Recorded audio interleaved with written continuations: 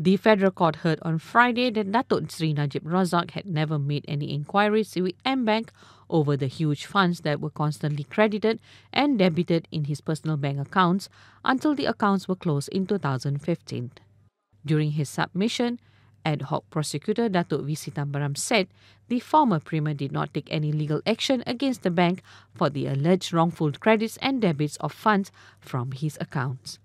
He said the evidence of two bankers from AmBank showed that Najib never made any inquiries with AmBank, let alone lodge any complaint regarding the huge amounts of funds constantly entering and leaving his accounts. This was submitted at the end of Najib's appeal against his conviction and sentence for misappropriation of 42 million ringgit in SRC International Sdn Bhd funds before a 5-member bench led by Chief Justice Tun Tengku Maimun Tuan Mat.